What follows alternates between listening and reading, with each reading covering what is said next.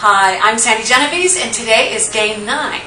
Now, if you look closely, you can see the packaging for the die that we're featuring today, which is the bag with handles, and directly behind it, the bag has been made up 3 different times, each time decorated with some of the monsters that we featured 2 days ago.